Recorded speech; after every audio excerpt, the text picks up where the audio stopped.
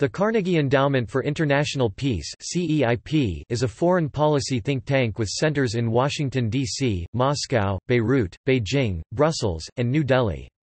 The organization describes itself as being dedicated to advancing cooperation between nations and promoting active international engagement by the United States.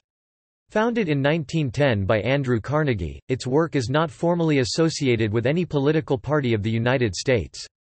In the University of Pennsylvania's 2015 Global Go to Think Tanks report, Carnegie is ranked the third most influential think tank in the world, after the Brookings Institution and Chatham House. Its headquarters building, prominently located on the Embassy Row section of Massachusetts Avenue, was completed in 1989 on a design by architecture firm Smith, Hinkman and Grills. It also hosts the Embassy of Papua New Guinea in the U.S. The chairperson of Carnegie's Board of Trustees is former U.S. Secretary of Commerce Penny Pritzker, and the organization's president is former U.S. Deputy Secretary of State William J. Burns.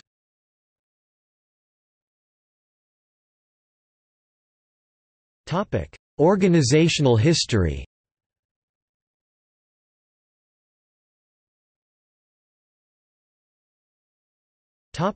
Establishment.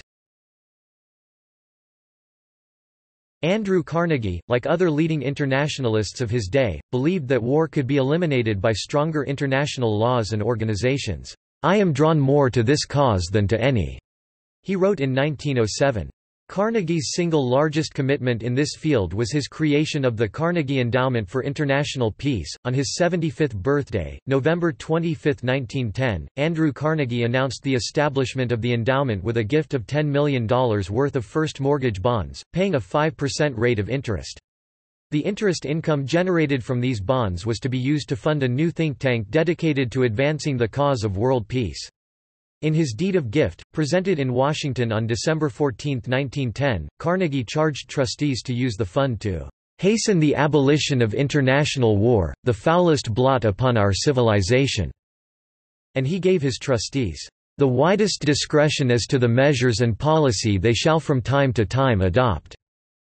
In carrying out the purpose of the fund, Carnegie chose longtime advisor Elihu Root, senator from New York and former Secretary of War and of State, to be the endowment's first president. Awarded the Nobel Peace Prize in 1912, Root served until 1925. Founder trustees included Harvard University President Charles William Eliot, philanthropist Robert S. Brookings, former U.S. Ambassador to Great Britain Joseph Hodges Choate, former Secretary of State John W. Foster, and Carnegie Foundation for the Advancement of Teaching President Henry Smith Pritchett. The endowment was organized into divisions. Division of Economics and History. The first 50 years, 1910 to 1960. At the outset of America's involvement in World War I in 1917, the Carnegie Endowment trustees unanimously declared, the most effective means of promoting durable international peace is to prosecute the war against the imperial government of Germany to final victory for democracy. In December 1918, Carnegie Endowment Secretary James Brown Scott and 4 other endowment personnel, including James T. Shotwell, sailed with President Woodrow Wilson on the USS George Washington to join the peace talks in France.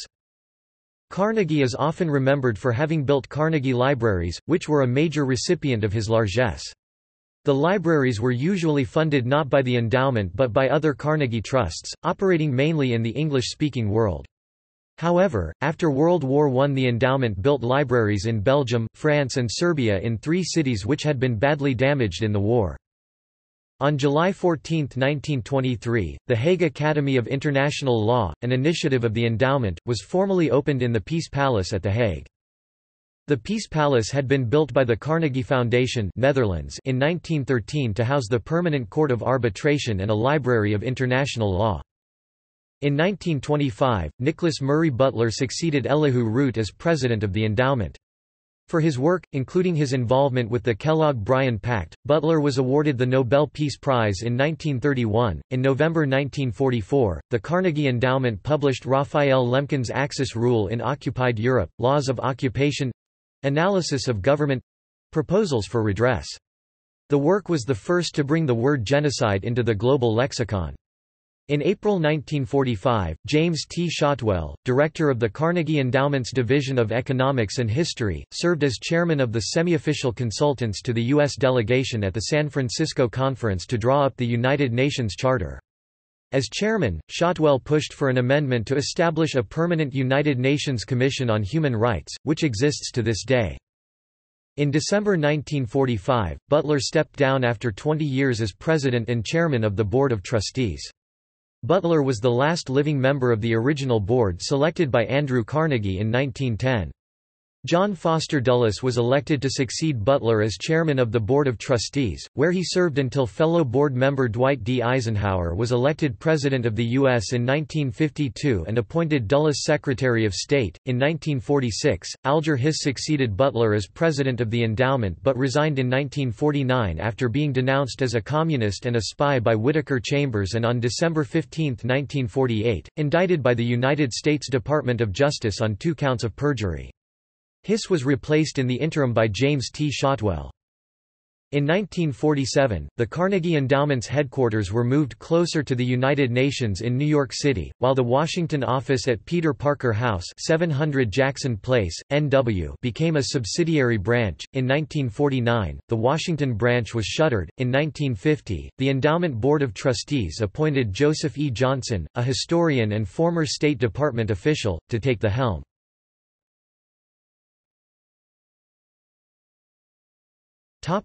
The Cold War years, 1960 to 1990. In 1963, the Carnegie Endowment reconstituted its international law program in order to address several emerging international issues: the increase in significance and impact of international organizations, the technological revolution that facilitated the production of new military weaponry, the spread of communism, the surge in newly independent states, and the challenges of new forms of economic activity, including global corporations and intergovernmental associations. The program resulted in the New York-based Study Group on the United Nations and the International Organization Study Group at the European Centre in Geneva. In 1970, Thomas L. Hughes became the 6th president of the Carnegie Endowment. Hughes moved the endowment's headquarters from New York to Washington, D.C., and closed the endowment's European Centre in Geneva. The Carnegie Endowment acquired full ownership of Foreign Policy magazine in the spring of 1978. The endowment published Foreign Policy for 30 years, moving it from a quarterly academic journal to a bi-monthly glossy covering the nexus of globalization and international policy. The magazine was sold to The Washington Post in 2008. In 1981, Carnegie Endowment associate Fred Bergson co-founded the Institute for International Economics—today known as the Peterson Institute for International Economics. Citing the growing danger of a nuclear arms race between India and Pakistan, Thomas L. Hughes formed an 18-member task force on non-proliferation and South Asian security to propose methods for reducing the growing nuclear tensions on the subcontinent. In 1989, 2 former Carnegie associates, Barry Bleckman and Michael Crepin, founded the Henry L. Stimson Center.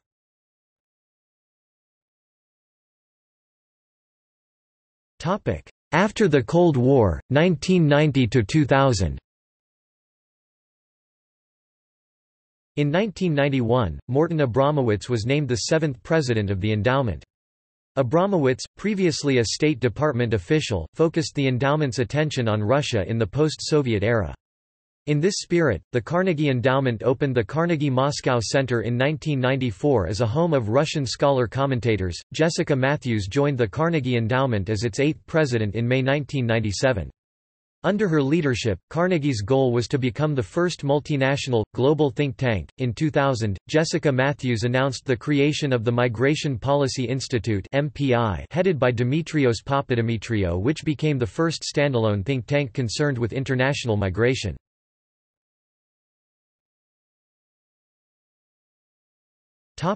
The Global Think Tank, 2000–present. As first laid out with the Global Vision in 2007, the Carnegie Endowment aspired to be the first global think tank. Jessica Matthews said that her aim was to make Carnegie the place that brings what the world thinks into thinking about U.S. policy and to communicate that thinking to a global audience. During Matthews' tenure as president, the Carnegie Endowment launched the Carnegie Middle East Center in Beirut 2006, Carnegie Europe in Brussels 2007, and the Carnegie-Tsinghua Center at the Tsinghua University in Beijing 2010. Additionally, in partnership with the Al-Farabi Kazakh National University, Carnegie established the Al-Farabi Carnegie Program on Central Asia in Kazakhstan in late 2011. In February 2015, Jessica T. Matthews stepped down as president of the Carnegie Endowment for International Peace after 18 years. William J. Burns, former U.S. Deputy Secretary of State, became Carnegie's ninth president. In April 2016, the Sixth International Center, Carnegie India, opened in New Delhi.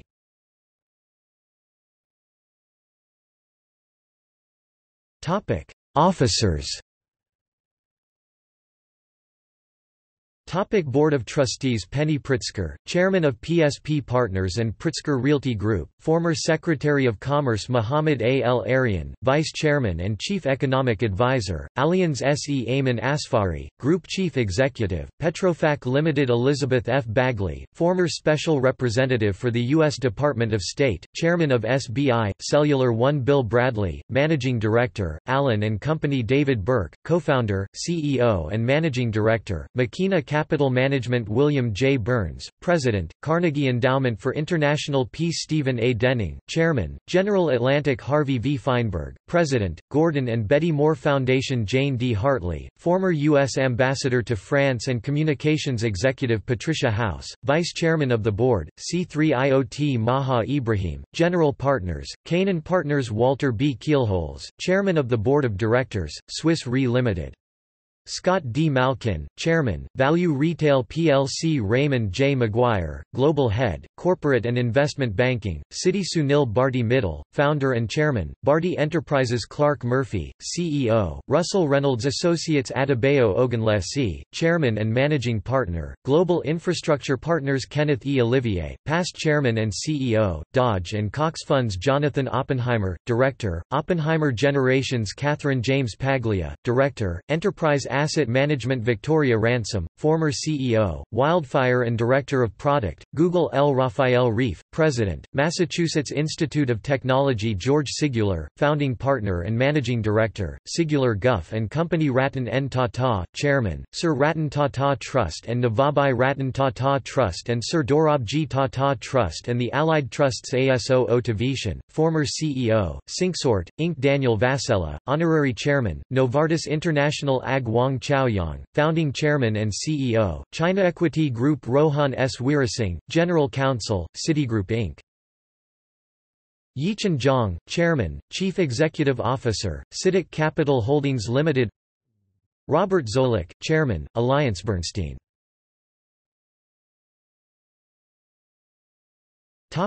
Carnegie Global Centers. Carnegie Endowment Headquarters in Washington, D.C. The Carnegie Endowment Office in Washington, D.C., is home to 8 programs: the Nuclear Policy Program, Russia and Eurasia Program, South Asia Program, Democracy and Rule of Law Program, Asia Program, Energy and Climate Program, Middle East Program, and Europe Program. William J. Burns, is the current president of the Carnegie Endowment.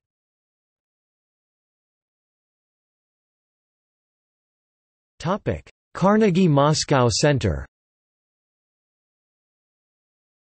In 1993, the endowment launched the Carnegie Moscow Center, with the belief that, "In today's world, a think tank whose mission is to contribute to global security, stability, and prosperity requires a permanent presence and a multinational outlook at the core of its operations."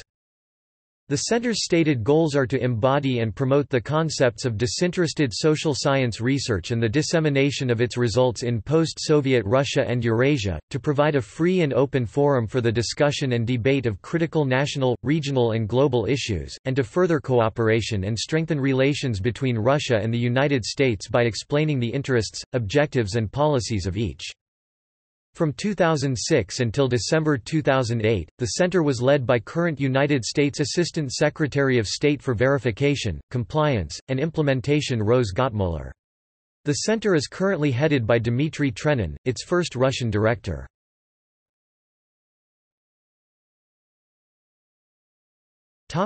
Carnegie Middle East Center. The Carnegie Middle East Center was established in Beirut, Lebanon in November, 2006. The center aims to better inform the process of political change in the Arab Middle East and deepen understanding of the complex economic and security issues that affect it. As of 2016, the current managing director of the center is Maha Yahya.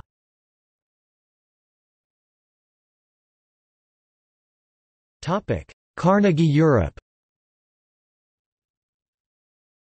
Founded in 2007 by Fabrice Pothier, Carnegie Europe is the European center of the Carnegie Endowment for International Peace. From its newly expanded presence in Brussels, Carnegie Europe combines the work of its research platform with the fresh perspectives of Carnegie's centers in Washington, Moscow, Beijing, and Beirut, bringing a unique global vision to the European policy community. Through publications, articles, seminars, and private consultations, Carnegie Europe aims to foster new thinking on the daunting international challenges shaping Europe's role in the world. Carnegie Europe is currently directed by Tomáš Vlasek.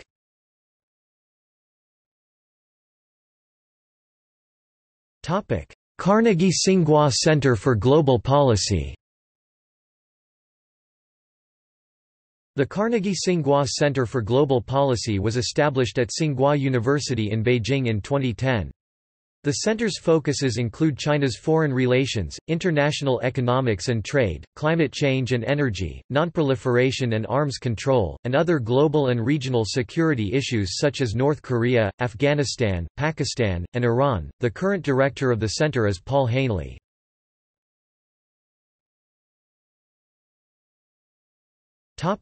Carnegie India.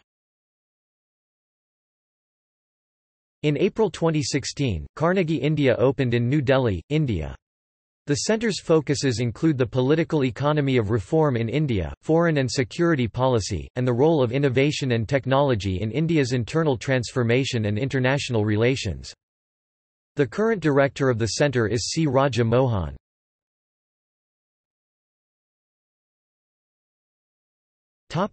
See also: International Economics Bulletin, List of peace activists.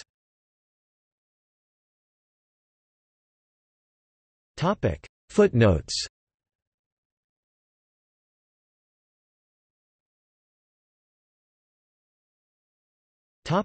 Further reading. Patterson, David S. Andrew Carnegie's Quest for World Peace. Proceedings of the American Philosophical Society 114.5 1970, 371–383, online.